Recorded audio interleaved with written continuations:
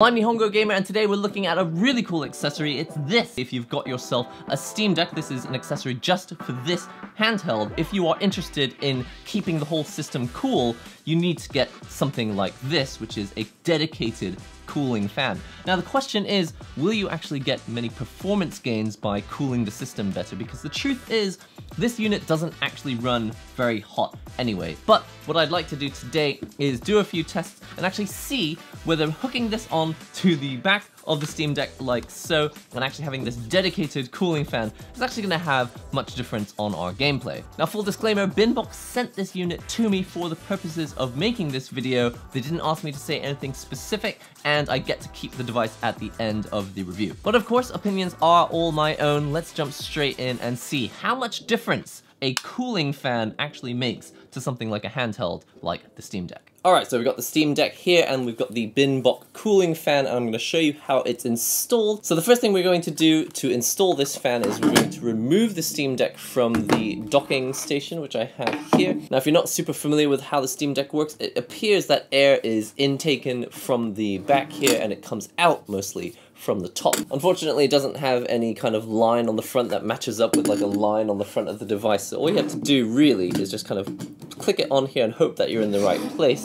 And then you just slide on the base of the fan like so. And the cool thing is that you can stand your Steam Deck up like this now without any docking station. Pull out this kickstand all the way, and then you can rest it without a docking station. And let's just boot up Street Fighter 6, shall we? So the first thing I'm going to do is go into the options and just set it to the low setting. There's no point really in showing you the high or normal settings because the game doesn't actually run at 60 FPS on those settings anyway. Alright, looks like this temperature has stabilized around 68, 69 for the CPU. Now let's take the fan, let's clip it onto the top of the Steam Deck, stick it on there, and let's turn it on full whack. You can already kind of hear the fan whirring. It's fairly loud, but remember you can set it to a lower setting if you want to. And as you can see, after already 30 or 40 seconds, we've gone down to 64. So we've already gone down 4 or 5 degrees.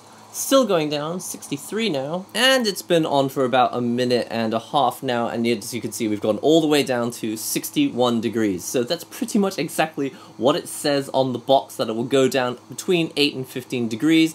More often than not, I find that I get this performance of an 8-degree drop in temperature, and that's for the game that I plan to be playing the most, is Street Fighter 6. And honestly, this is this is a current gen game. You can play this on PS4, but it's also available on PS5. By the way, it's gone down to 6 degrees now, so we're actually 9 degrees lower than we were before. Let's turn it off and let's remove it from the Steam Deck. It's only been like 10 seconds and you can see the temperature going up, 61, 62, 63. Alright, this is Atelier Riser. I'm just going to run around and I'm going to leave the character just standing somewhere. Alright, so 75, sometimes 76. Now it's time to turn the fan on all the way full whack. Alright, that's about a minute and a half of waiting, and as you can see, we've gone down from roughly 76 to 68, 69, so that's again basically 7 or 8 degrees down in temperature from where it was without the fan. Now do keep in mind, this is with the fan at maximum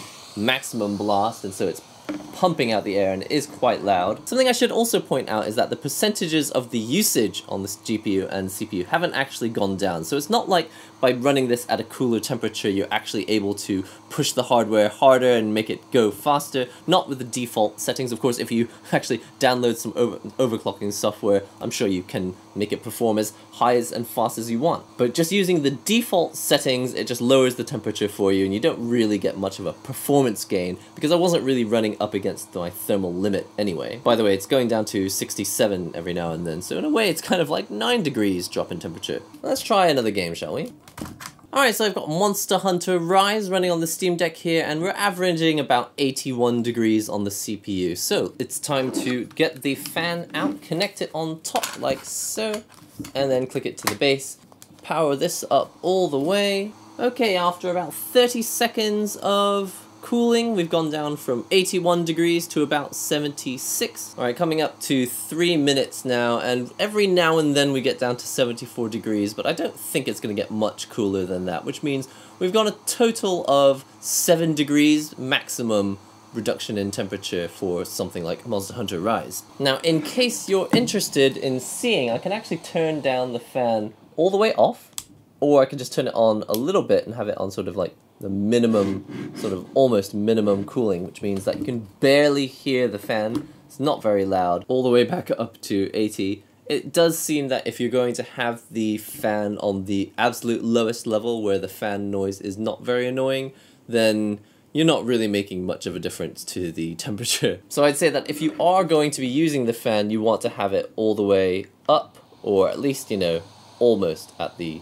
top level. So that's pretty much it for the BINBOK Steam Deck cooling fan. Essentially, if you don't have a docking station with you and you don't have any way of standing it up on its own, this is actually kind of a nice portable way to add a kickstand to your Steam Deck.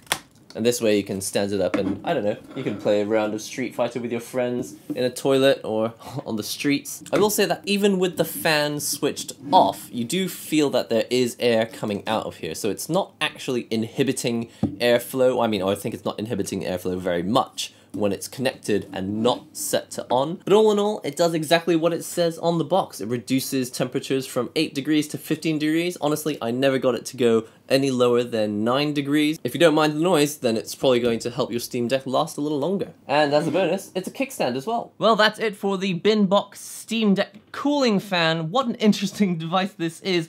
A little bit questionable whether you actually need it, but it does do exactly what it says on the tin. It reduces temperatures from somewhere between 8 degrees and 15 degrees. I didn't really ever get as far as 15 degrees, but on average I would say 6 to 10 degrees reduction in temperature is realistic. So if you are OCD like I am and you always look at your devices like, I want my Steam Deck to last as long as physically possible. If you've always got CPU temperatures on screen because you love stats and you want to make sure that everything is as optimized as possible, and let's not forget, that's actually kind of one of the most fun aspects of PC gaming, then you're going to actually really like having a device like this because you'll know 10 degrees difference. You're like, I'm always keeping my devices as long-lived as possible. So in a way, it is really nice.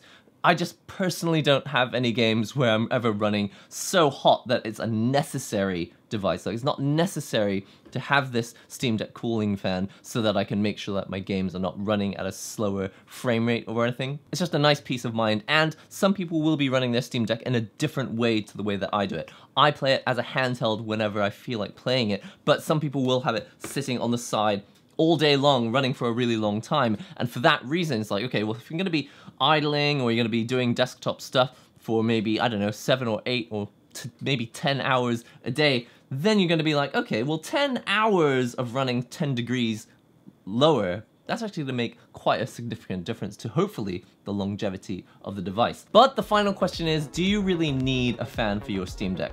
Personally, the way I use it, not really, but if you like that peace of mind and you're obsessed with CPU temperatures and statistics and you're running it for many hours on end, you may actually want to make sure that you're running as cool as possible for as long as possible. Subscribe if you loved it, like the video if you haven't done so already, and be sure to click on this video next and watch it if you're interested in accessories for your Steam Deck. I've been NihongoGamer, I'll see you real soon.